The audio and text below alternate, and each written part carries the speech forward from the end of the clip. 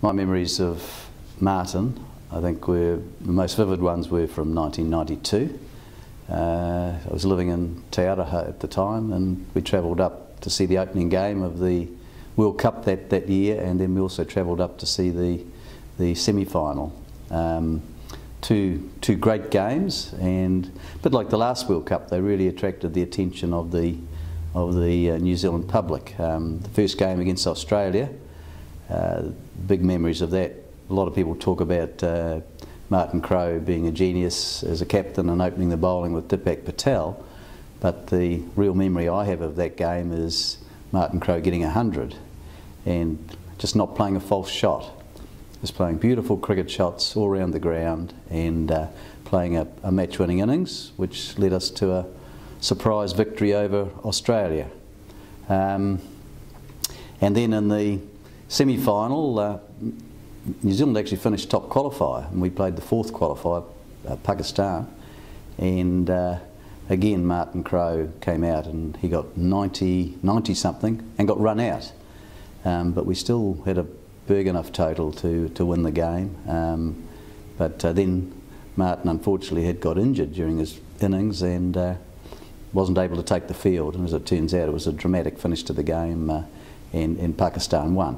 But both of those games, the great impression was of just a beautiful, talented, technically so correct batsman who just got on top of what were world-class bowling attacks and just looked so comfortable.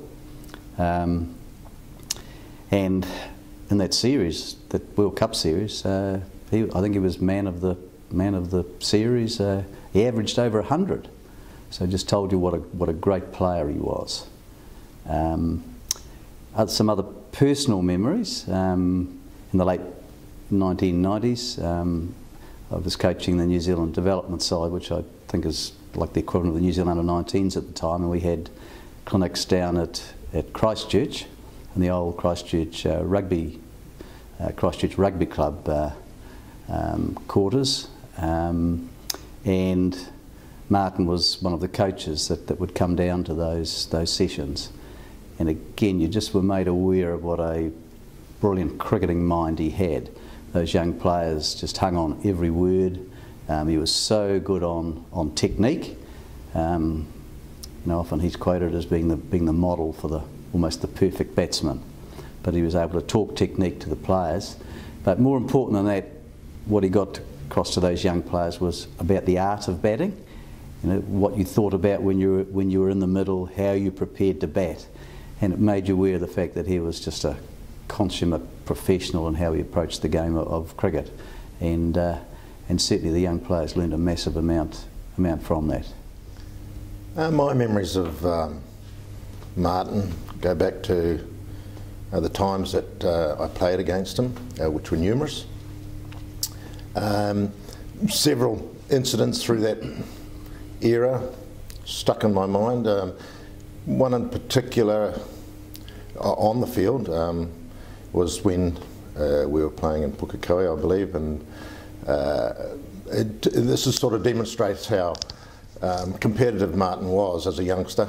He was given out LBW, and sometime during one of the breaks, he approached the umpires with a graph of how it was impossible to have been given out, and I think that was sort of all my experiences with Martin were around that competitiveness. Absolutely no doubt that he was one of the finest players I ever bowled to.